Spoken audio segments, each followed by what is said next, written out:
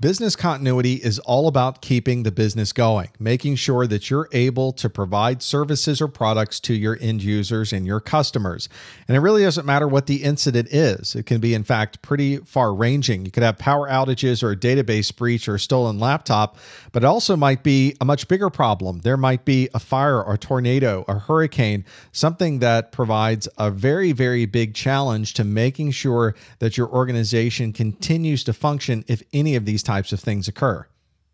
To get a better handle on what that means, you should start with analyzing what would happen if certain things occur.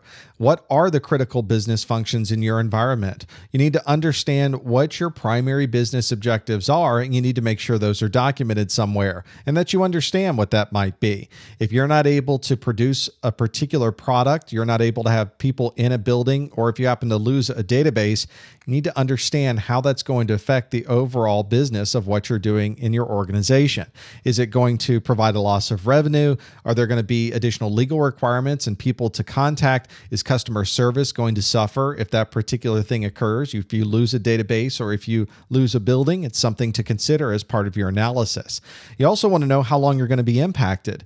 Is this problem going to be something where I'm going to need to bring in additional people? Am I going to need more equipment? Am I going to need to bring in some power generators? Are we going to need to bring in additional resources, third parties to come in?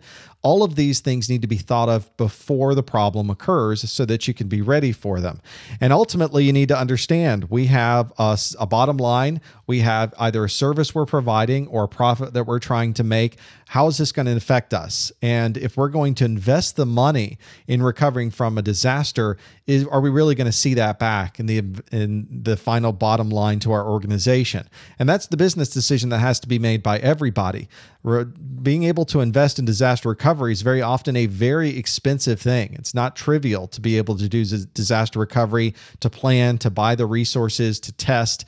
There's a lot of money involved, and you have to make the decision of that investment that we're going to make in disaster recovery. Are we really going to get that back if we happen to use it? And that's something that you have to make a decision very early on so that you don't go down the road putting all of these these disaster recovery things in effect. And at the end of the day, you may be losing money because of it.